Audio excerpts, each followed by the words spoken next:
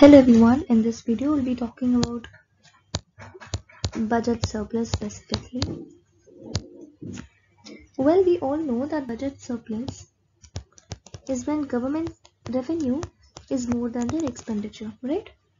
So technically we say BS is equal to TA minus G minus TR because taxes is a form of revenue for government, whereas government spending and transfer revenue is a part of their expenditure, right? Now we've studied earlier that TA it can be written as, right? Now let's draw a graph, understand budget surplus graphically.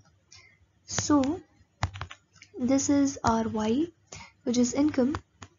This is our budget surplus. Now the line or the slope the budget surplus curve pretty much goes like this, where BS is equal to TY minus G minus TR, where there's bar on G and TR. Now, and this intercept is minus G plus TR. Now, in order to understand this, we need to know that at this point our income is 0, right? And a budget surplus can only occur when there is some income, right? Some positive income. And so we have some income on which government can charge taxes and can spend, right? So we have a budget surplus on the upper side or the positive sides of the curve. Whereas at this side, when we talk about this particular side, we see it's in negative, right? Which means there's no income right now. And when there's no income, they cannot charge you tax, right? And that is why we have no tax revenue, but only the expenditure. Got it? Now when we are talking about budget surplus, for its equation, let's just take TA and G into consideration. This is not, yeah, right?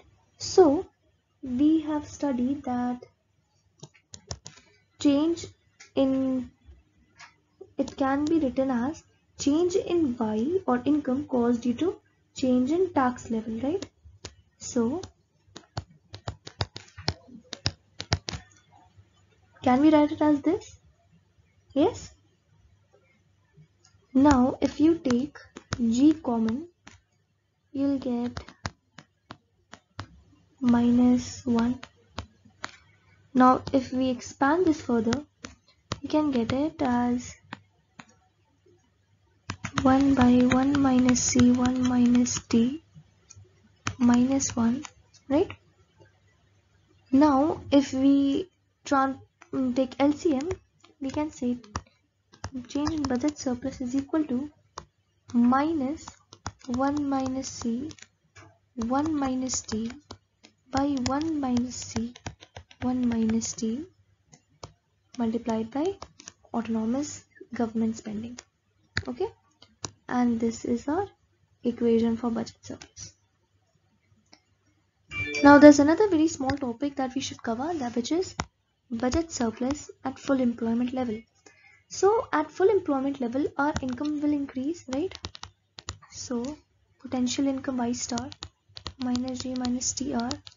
So BS star minus BS is equal to T, right? Where this shows the difference between our current budget surplus and what it would have been in case of full employment, right? And this is tax charged when our income can potentially be this, but is currently this, right? So this is our budget surplus at full employment level. And in case you don't know what full employment level is, it is a level where everyone who is seeking for job and available for job gets job at the prevailing wage rate. Okay? And yes, so with this we are done with this chapter. Thank you.